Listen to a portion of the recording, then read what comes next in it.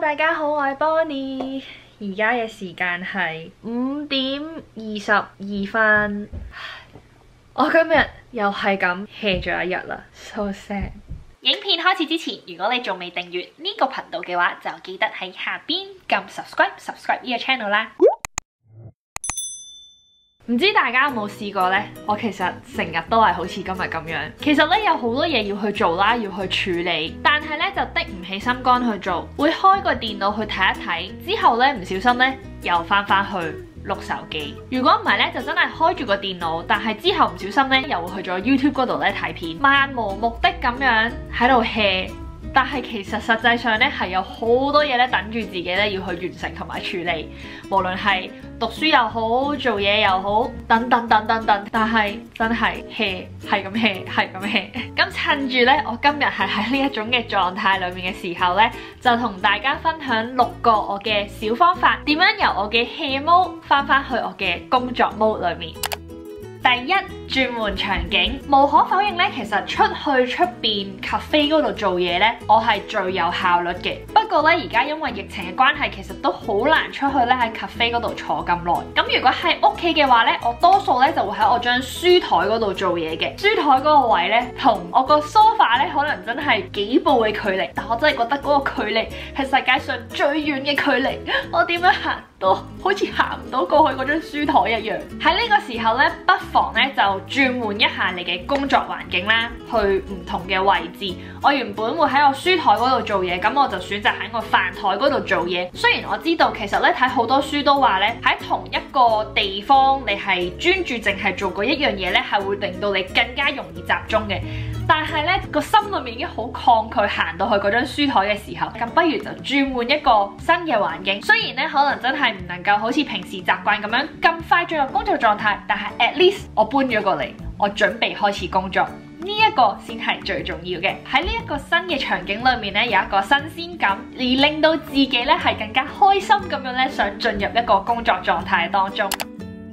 第二，補充水分。補充水分咧係可以咧令到我哋嘅大腦工作得更有效率，或者你可以準備茶同咖啡去令到你保持你嘅精神去工作。我個人咧中意喺我工作之前或者係溫書之前咧，我就會沖一杯咖啡。到咗晏晝嘅時候咧，我就會去準備茶或者水或者其他嘅飲品，就係一個進入工作或者溫書模式之前嘅儀式感。第三，清空腦袋。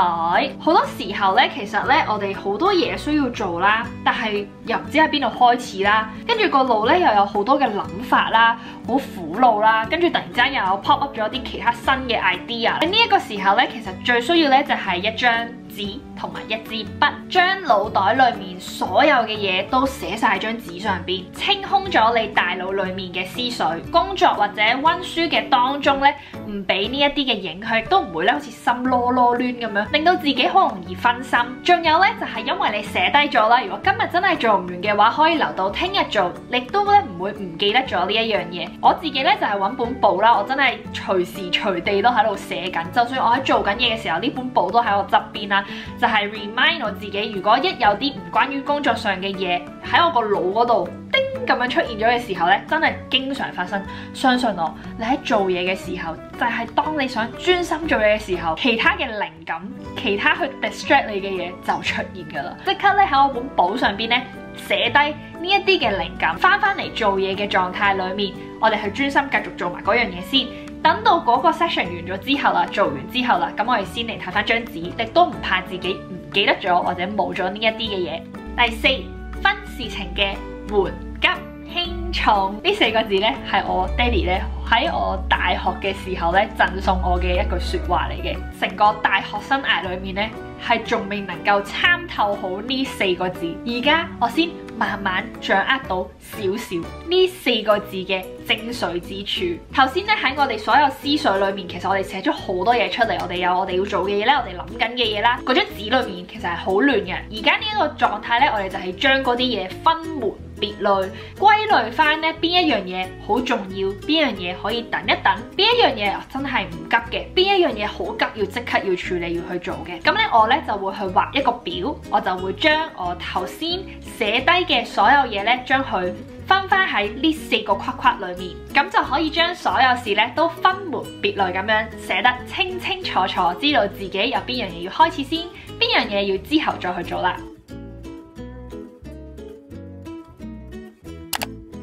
第5，熄晒所有會打擾你嘅嘢，集中同埋進入工作溫書模式裏面最大我哋最大嘅敵人就係手機，又或者係社交平台。睇下我部手機嘅話，佢真係會話俾我聽，我基本上係一日24小時都係咁攞住佢嚟，係咁睇嘢。我有幾多青春就喺上面浪費咗。所以咧，我就會將我部手機打開呢一個 Do Not Disturb 嘅模式。打開咗之後咧，佢就會將你所有嘅 notification 咧都會熄晒啦。另外咧，我都會將我部手機擺喺房嗰度嘅。雖然咧我校咗 Do Not Disturb 咧，其實佢有得俾你咧再去細分啦，你可以校每一個時間段啦。咁我就會將我手機如果有任何嘅來電咧，我都係會聽到聲嘅。咁以免有任何緊急嘅事情，我屋企人或者朋友係聯絡唔到我。我喺電腦上面咧都會 join 咗一個 Chrome 嘅 extension 啦，去 block 咗我咧唔可以去某一啲嘅網址上邊嘅。呢一個咧完全係你自己 set 嘅，咁佢可以俾你 set 網址啦，亦都可以俾你 set 時間段嘅。咁我通常咧就會喺我工作嘅時候就會開晒呢一啲嘅模式啦，令到自己咧唔會好 tempted， 好想撳過去。唉，你知啦，手指好唔聽話噶嘛，成日唔小心咧就會撳咗我條片度睇噶啦。第6，先開始5分鐘。其實咧呢一個咧我係喺 Atomic Habit 嘅呢一本書裏面咧去學到嘅。雖然咧喺書裏面咧佢係講關於習慣啦，但係我自己覺得呢一個方法咧其實喺調整狀態由 Hea Mode 去翻我哋一個工作模式嘅 mode 咧都係可以應用嘅。我哋先嚟開始5分鐘，休息2分鐘。番茄鬧鐘法咧係好有效率嘅，咁你可以 set一個特定嘅時間，跟住休息幾多分鐘，就會用呢一個原理啦。一切從簡單開始，因為我哋原本係0，咁我哋原本係完全唔想做嘢噶。大家記唔記得啊？我哋係想 hea 噶咋，今日就 hea 咗佢啦。但係唔得，我哋有嘢要做，咁所以我哋就由最簡單開始，由5分鐘開始先。我哋校個鬧鐘，我哋 focus 5分鐘，集中去做嘢。之後咧，我哋再嚟休息2分鐘，去個廁所伸下懶腰，唔夠水嘅去斟多杯水或者斟其他嘅嘢飲。之後翻嚟啦，我哋繼續可能5分鐘，或者慢慢你覺得5分鐘太少啦，我真係做唔切啲嘢，我想耐啲，咁你可以去到10分鐘、20分鐘、30分鐘。其實慢慢咧，當你進入狀態之後咧，你真係會覺得時間唔夠用啦，同埋可能慢慢咧你都唔記得咗再用呢一個番茄鬧鐘法，你就已經進入咗工作或者溫書嘅狀態裏面啦。不過適當嘅休息咧係好重要嘅，千祈唔好令自己 burn out。因為希望咧以上呢6個步驟都可以幫到大家喺你好唔想做嘢，真係我只係想 hea， 我好冇動力，我唔知點算啊。但係咧又有 deadline 逼近嘅時候啦，又或者有啲嘢你真係一定要完成啦，要交嘢俾客又好，你聽日要考試都好，等等，都可以利用以上呢6個步驟去快速地進入狀態啦。咁我都唔講啦，我要快啲翻去做嘢啦。希望大家會中意今日嘅影片，如果中意嘅話，記得俾個手指公喎。想睇影片記得喺呢邊 subscribe 我 channel 啦。再如果中意嘅話，唔記得分享俾朋友仔睇。我哋下次再見啦。